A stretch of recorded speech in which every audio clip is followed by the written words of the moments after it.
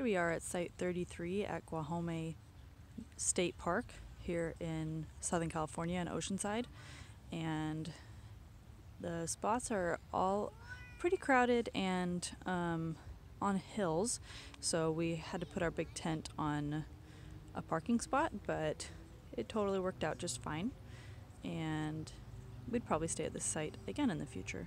The biggest downside to this site is that all these streetlights stay on all night, so it's very, very bright during the nighttime, and that was annoying to say the least. But we have a trash can here.